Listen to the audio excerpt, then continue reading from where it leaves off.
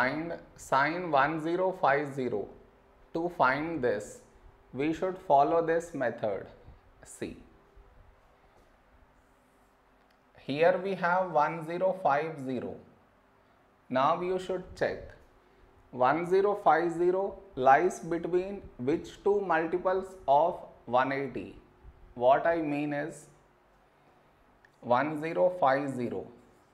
This lies between 900 and 1080.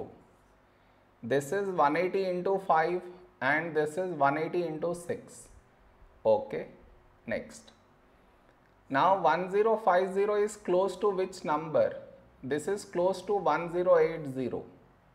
So 1050 now should be written as 1080 minus 30. So this will become sine. In place of 1050, we write 1080 minus 30. This is your step 1. Next, sine. In place of 1080, now we write 6 into 180 minus 30.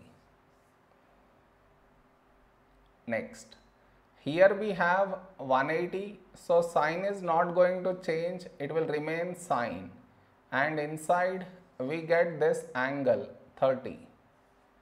Now the question is, will we get here plus or minus?